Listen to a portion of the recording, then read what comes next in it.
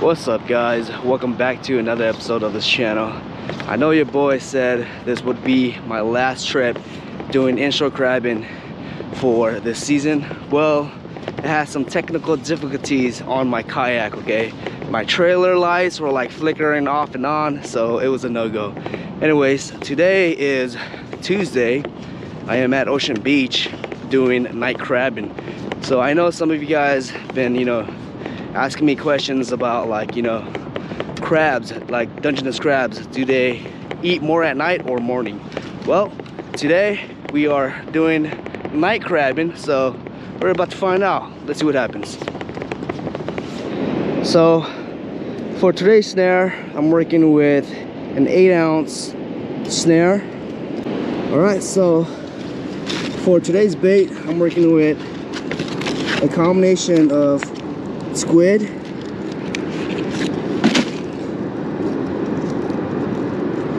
just go ahead and shove that in,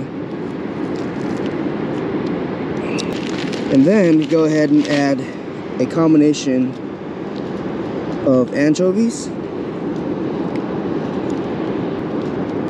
because sometimes these crabs, they love squid or they like anchovies. So that being said, why not do a combination, right? Go ahead and close the cage and lock it in, just like that. Time to cast in. All right, so I know majority of you guys keep asking me what kind of rod am I working with when it comes to crabbing at the surf. Well, to be honest, anything that's above 11 to 12 foot, that's good, man. With a 8,000 size reel, I'm using something really simple and easy. I'm working with a Team Daiwa surf rod. This is 11 foot medium light with a 6,000 size Penn reel. This is a Penn Pursuit 4. I purchased all of these gears at Fisher Supplies. If you guys would love to visit my local bait shop, also tackle shop, I'll put their description down below. For my main line, I'm working with 25 P-line mono. And that's it. That's about it. That's all you need. Woo. All right, guys, casting in 3, 2, 1. Chahoo! All right, wish me luck. So on this part of the video, I'm just going to constantly pulling crabs, guys, okay? I'm not going to add any cast-ins or long reel-ins. It's just going to be simple, quick, and easy. So I know some of you guys keep asking me how I'm able to keep my snares in place. Well, I did do a video on how I'm able to keep my snares in place, okay? If you guys haven't checked out my recent video for inshore crabbing, make sure you check out that video before you go to this video. I'll go ahead and put that video on the description down below. So after waiting 5 to 10 minutes, go ahead and fill your rod. If you feel any tension, it's a crab on. And from what I can feel right now, I'm 100% sure that it's a crab on. Go ahead and walk forward while you reel. And then tug away, grab on. There we go.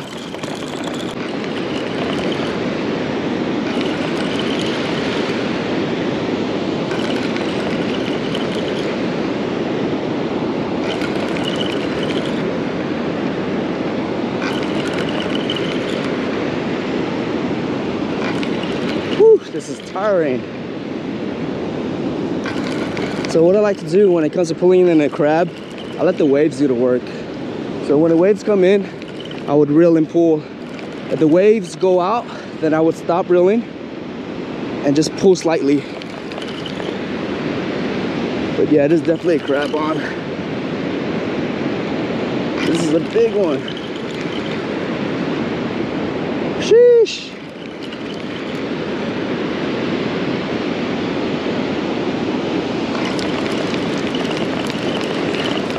Come on. I cannot see nothing out here, so I have to constantly keep reeling. You see if there's a crab on, and yes, there's a crab on, guys. Keeper. That's definitely a keeper. Check that out. Check that out, guys. Keeper Dungeness, baby. Chahoo! One on the board. Yeah, it's a keeper. It's 6 and 1/4. One on the board, guys. It's been a while. I've been constantly targeting sturgeon, and I finally got one. If you guys haven't checked out that video, I'll put that description down below. So yeah, I fought a 54-inch sturgeon on a 6-foot medium light rod with 20-pound braid. So that's the reason why I was like, you know, slow on my video content, because I was targeting sturgeon. Anyways, I'm back to crabbing, and here are the results. One on the board, less than 10 minutes. Better than nothing.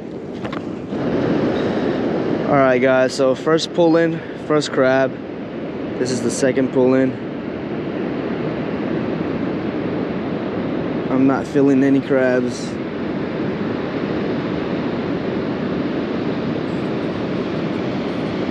Nothing.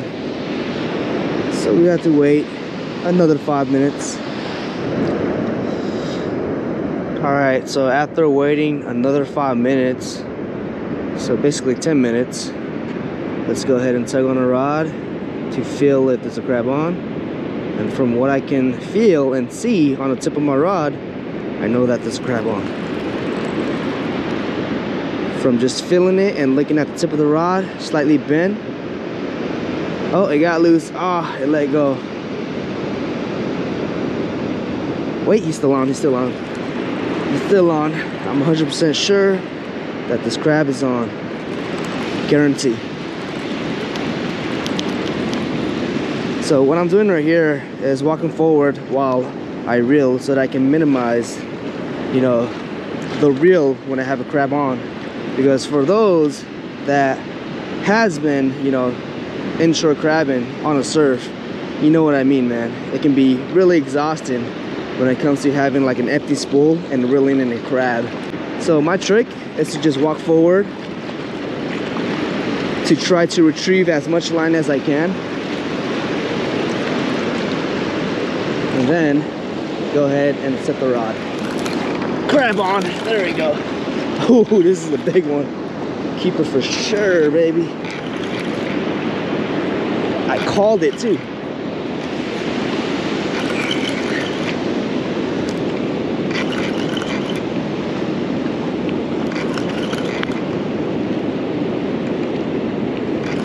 Come on, baby. Working with one rod, man. Your boy is still killing it. I don't know, I can't see myself working with 2 rods, man. It's too much work.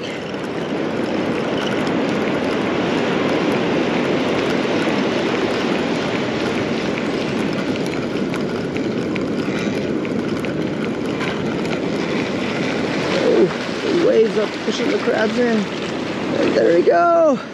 We got a, oh my goodness, that's a big one. That is a huge one, guys. Check that one out.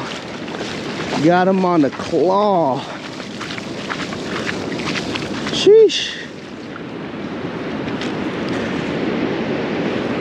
Check that out. That's a huge one.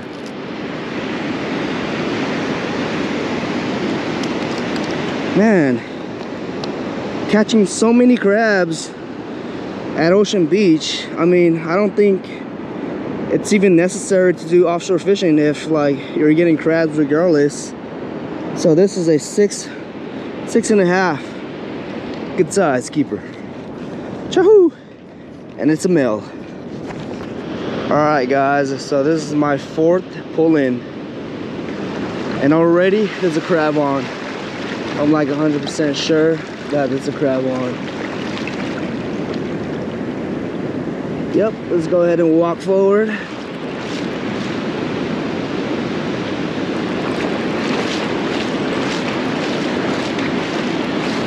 Guarantee that there's a crab on, guys. It's getting rough out here, but I'm still getting crabs, so it really doesn't matter. In 3, 2, 1. Crab on. Woo-hoo! Crab number 3, guys. I got this one off camera because my light needed to charge. So yeah,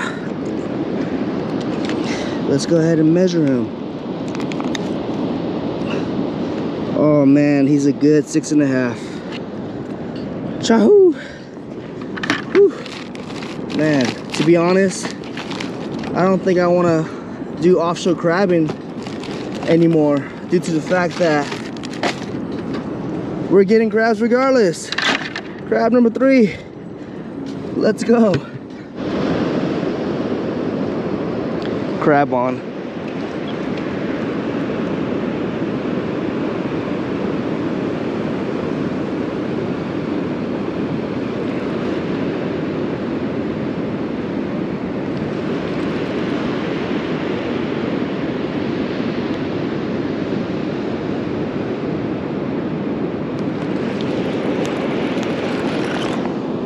Oh, crab on, got him.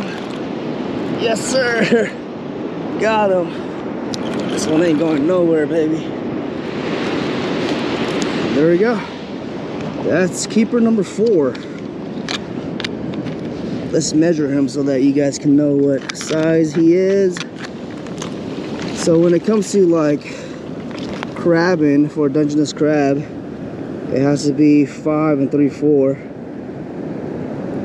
and over. So this one is 6 1/4. Yep, keeper.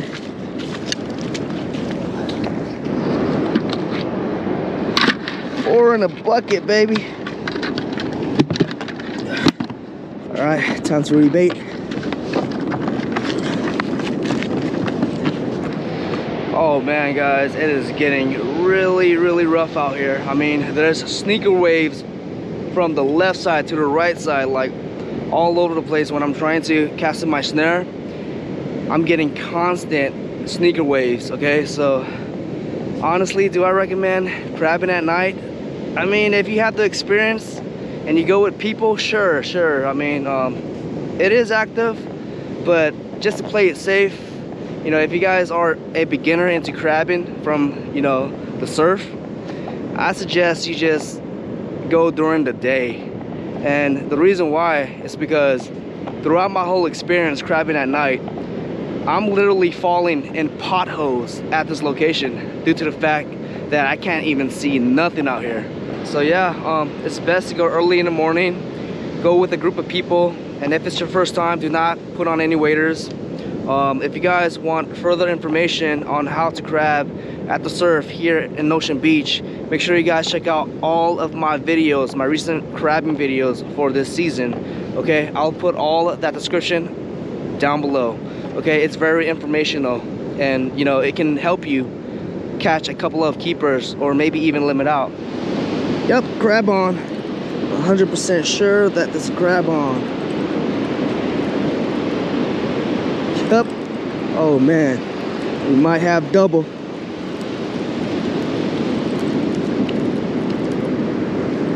In 3, 2, 1. Crab on, baby, let's go. Heck yes. Oh man, it's getting active.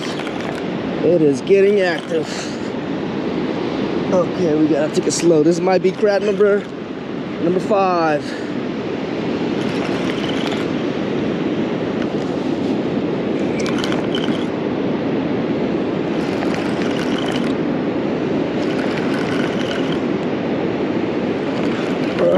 Come on. Oh my goodness. I can't believe my reel isn't breaking yet.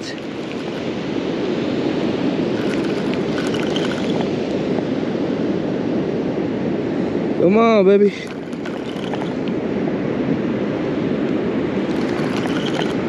I'm literally out here alone, guys. Like, there's nobody around me. It's pretty scary. But it's all good as long as I don't go in the water. Everything should be fine. Oh my goodness, this is a big one. Hopefully I don't lose him. Come on.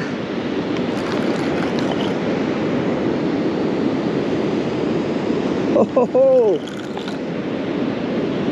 might be double the trouble. Come on, baby. Give Papa number 5. Oh my goodness, this is heavy. Guys, I think we might have something really huge. Oh, we got 2 crabs on. Oh, we got double. Guys, we got double crabs on. Oh my goodness, I knew it. I called it. Wow. Check that out. Oh man, this might be a little bit short. Let's measure him just in case. Oh, we got a keeper. We got a keeper. This is 6 1/4. Keeper number 1 and keeper number 2. This is 6 1/2. Chahoo! Yes, sir. Oh my goodness. Check that out, guys. Heck yes. We got 6 crabs. Yes, sir. Both male. Okay.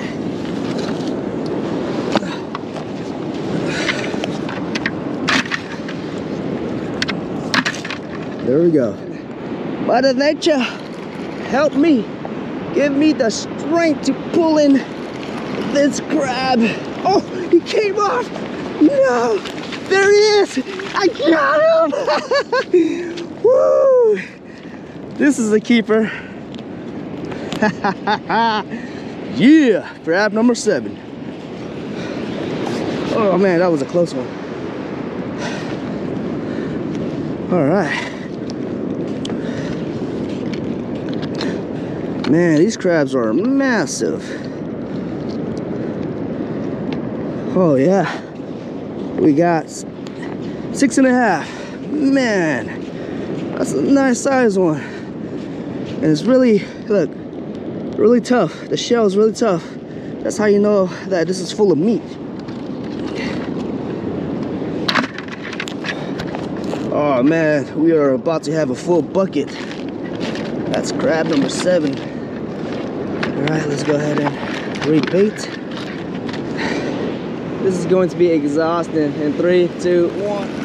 Crab on! Crab on, baby. Let's go. Let's see how many inches. We got 6 1/2. Sheesh. 6 1/2 with 1 claw. Man. Let's see how many crabs we got so far. So this is 7 in a bucket. 8, baby. 2 more crabs to limit out. Can we do it? Oh, he's definitely on there. And 3, 2, 1. Crab on! Crab on, guys. Yes. Check it out, guys. Crab number 9. I got this one off camera. My battery's dying. This is 6 1/4 keeper. 1 more to go, guys, and we hit our limit.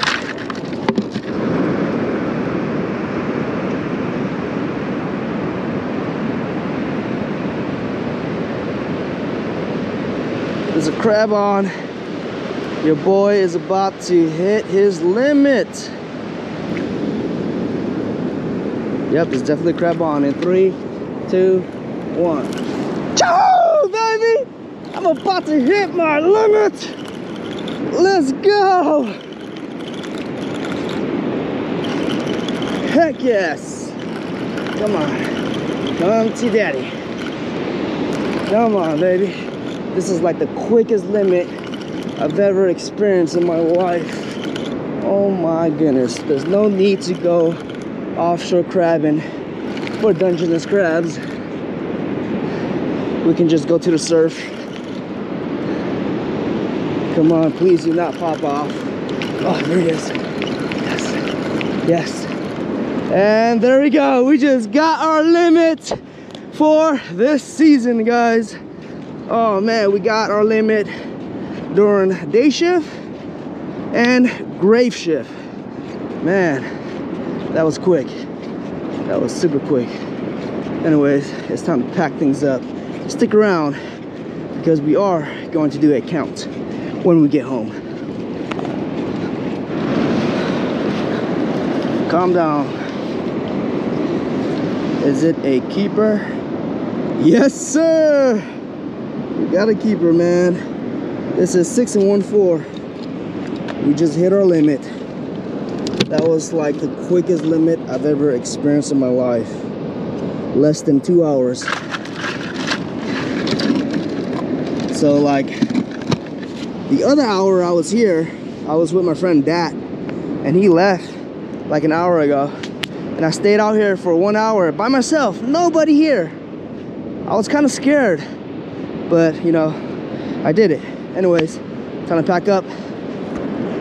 All right, guys, so I just got home, and here's my catch. So I got one. Ooh, I'm gonna get pinched by these guys. 2, 3. Whoa, 4, 5, 6, 7, 8, 9, and 10. Man, honestly, this was like under 2 hours, man. And there you go, guys. Limits for this opening season of Dungeness Crab.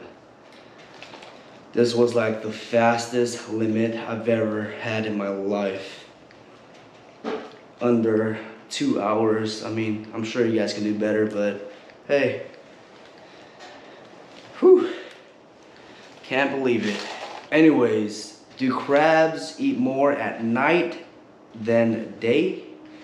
I mean, honestly, to be honest, man, I don't want to lie to you guys.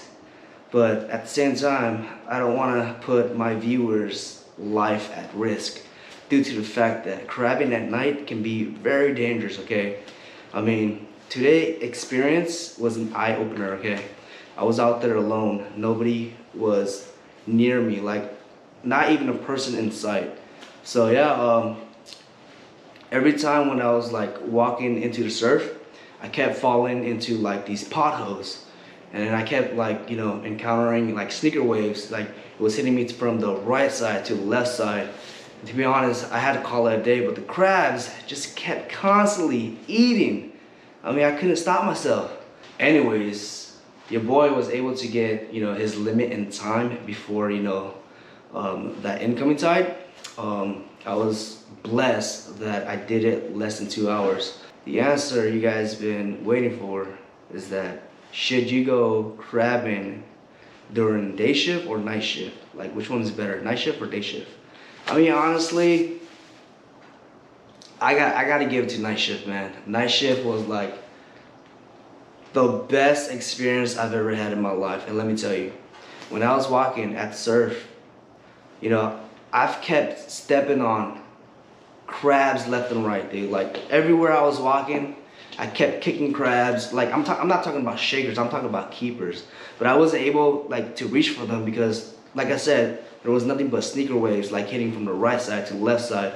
And I wasn't going to risk my life. I wasn't going to like risk myself getting wet because, you know, a couple of days ago I was sick. So I'm not trying to, you know, catch another cold. Anyways, yeah, if you guys do decide to go during a night shift for the Dungeness crab, make sure you guys don't go alone, okay? Again, if it's your first time, do not put on waders. Also, I highly recommend that you guys check the tide prediction, the swells, and the weather, okay? I'll pop up the swell prediction, the tide prediction, and the weather prediction. Make sure you guys check all of those predictions before you guys head out, okay? Because safety is your #1 priority. So yeah, here's all of the catch. I mean, these are a good size Dungeness crabs.